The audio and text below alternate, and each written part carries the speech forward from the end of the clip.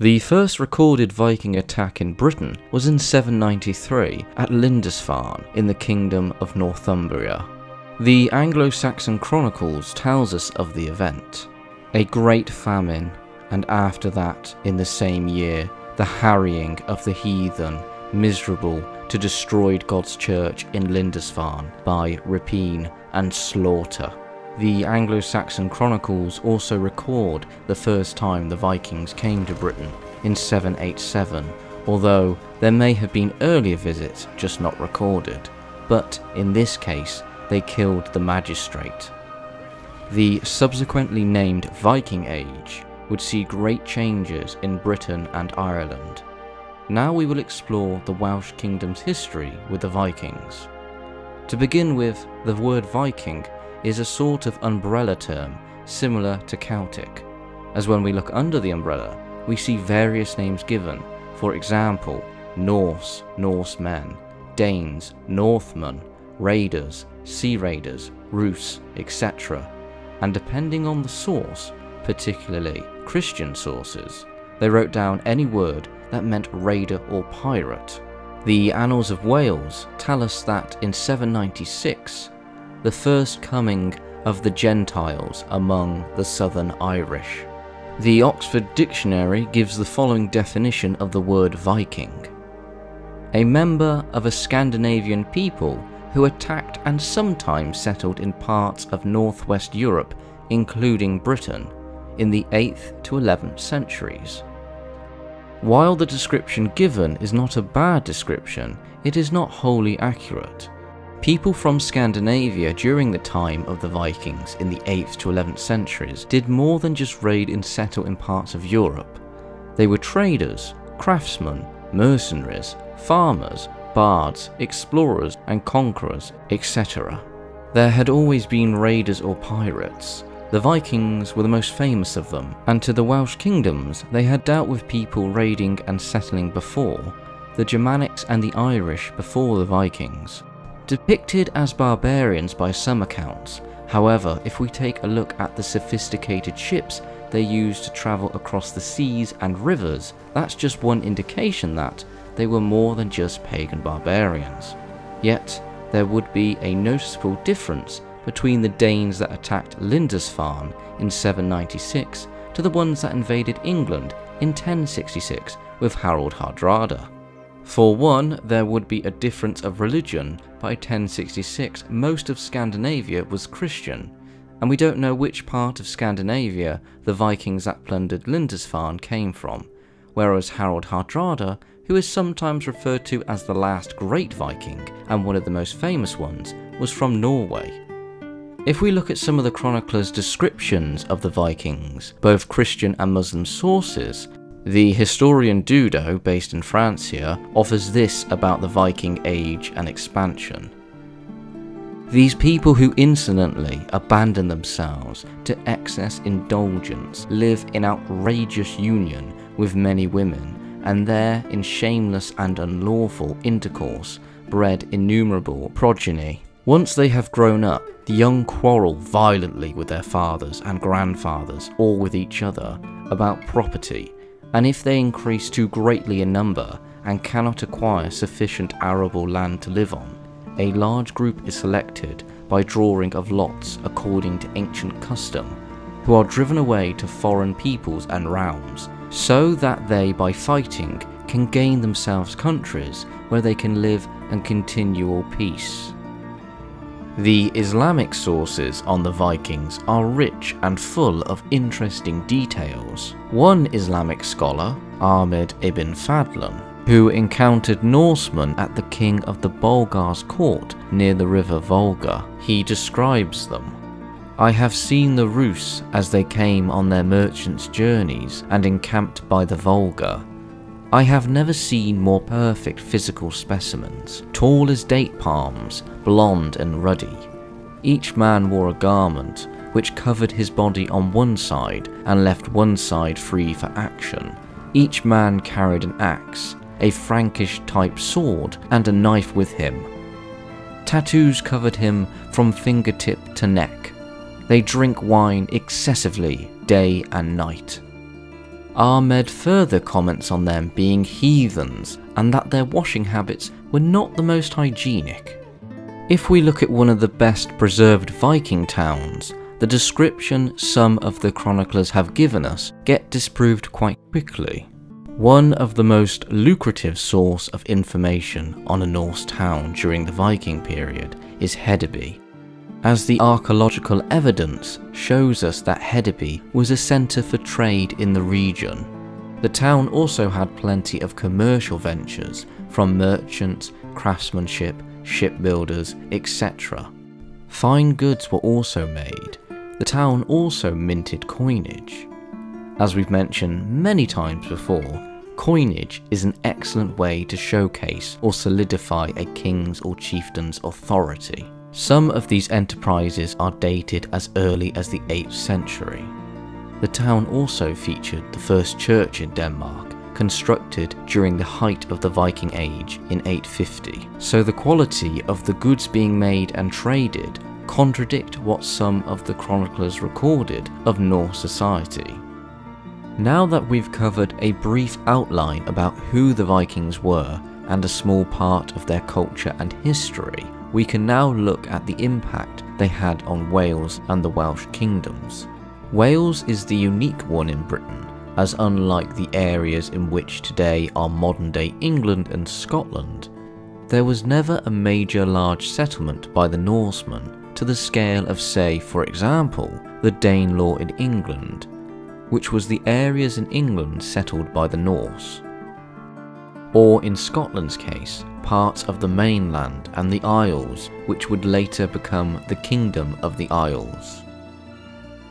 There were small-scale settlements, which we will come to, yet Wales did suffer many raids by the Vikings, along with trading with them, and in some cases, even hiring the Vikings to use against or ally with against other Welsh kings, as well as against the emerging power of the Kingdom of Wessex. The first recorded named victim of the Viking raids in Wales was a Welshman called Cynin. The Annals of Wales state Cynin is killed by the Gentiles. We don't know who this person was. The Welsh sources, like other sources, had various names for the Vikings. We will now look at each kingdom in Wales and the history of the Vikings there.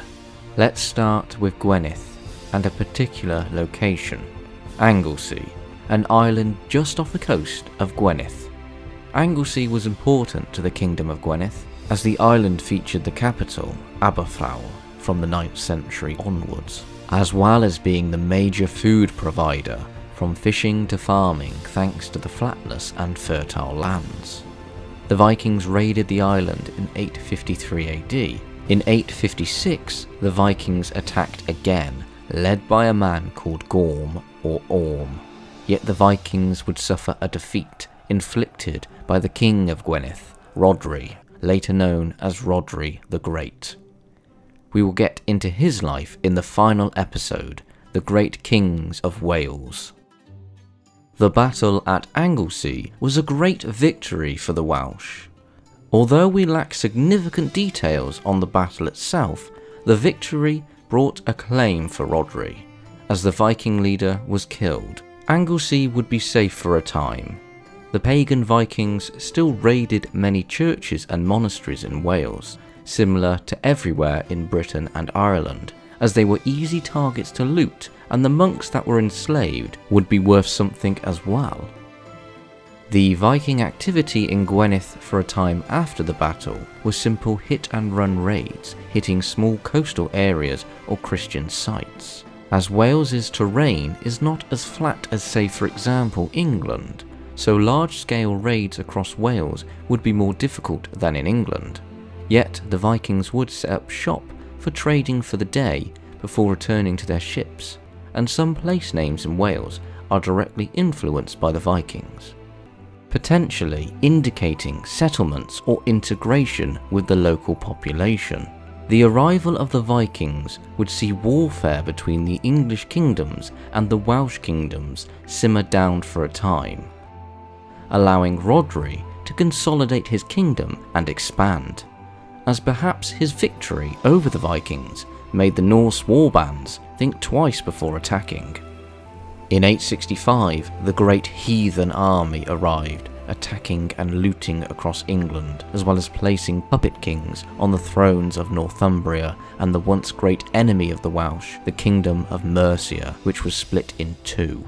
And while the Great Heathen Army never attacked the Welsh kingdoms, their actions in the English kingdoms would have an effect, as more Viking attacks began on Wales from 871 onwards, and in 877 King Rhodri had to flee his kingdom to Ireland to gather troops as the Vikings from Dublin attacked Anglesey and the invading force overwhelmed Rhodri's initial defences. He did return in 878, yet in the same year the Viking puppet king of Mercia, Ceolwulf, perhaps with some troops from the Great Heathen Army, attacked and killed Rhodri in battle. And again, we don't have the details on the battle, but his sons would avenge his death against the Mercians at the Battle of Conway, which the Annals of Wales state as the Battle of Conway, vengeance for Rhodri at God's hand.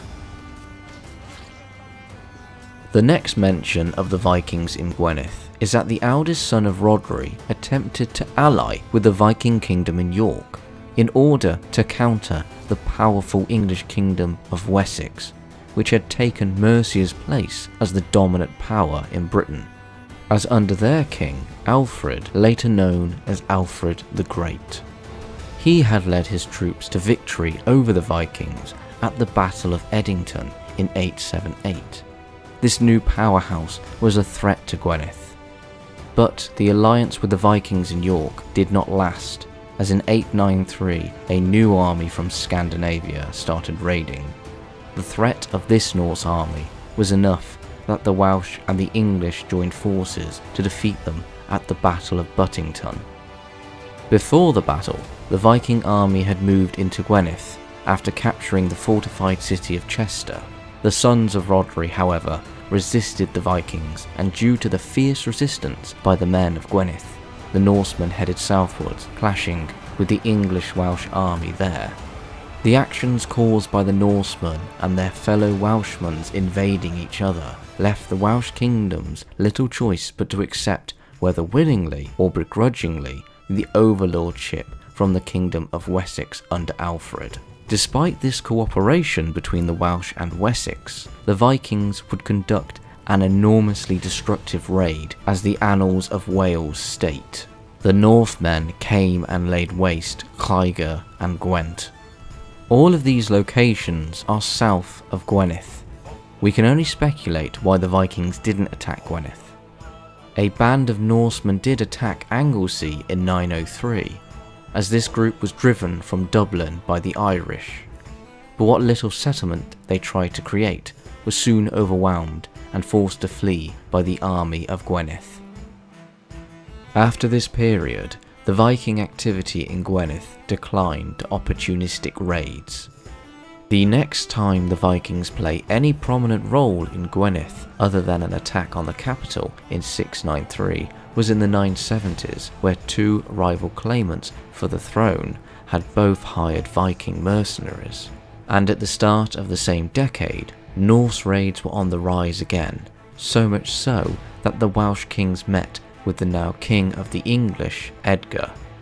Wessex had evolved into the Kingdom of England thanks to the children of Alfred the Great conquering the remaining English kingdoms and the Danelaw lands in the north of England. The meeting was set up in 973 in order for alliances and agreements to be made to protect each kingdom from further Viking attacks or attempted territorial conquests. As in 972, a named Viking leader called Godfrey launched a raid on Anglesey. Godfrey would later ally with a Welsh prince, whose father was a previous king of Gwynedd but was overthrown. This army then invaded Gwynedd in 980, but was defeated and the former prince was killed in the battle. Godfrey escaped and returned in 987 during an opportunistic time, as Gwynedd had been conquered by another great king, Maladid, king of Deheubarth. as he had just conquered Gwynedd in 986. Madadid didn't have the time to centralise and consolidate his new kingdom, so when Godfrey invaded Anglesey, Madadid retreated to South Wales. The raid conducted was so devastating that we have records of people taken into slavery. Some 2,000 men were taken captive as slaves and later ransomed back. The last raid in Anglesey by the Vikings in the early Middle Ages occurred in 993, as the year 1000 is the start of the High Middle Ages, and this series covers the early Middle Ages. So now we've covered the Vikings' history in Gwynedd. In the next episode, we will view the history of the other Welsh kingdoms and how the Vikings made their mark.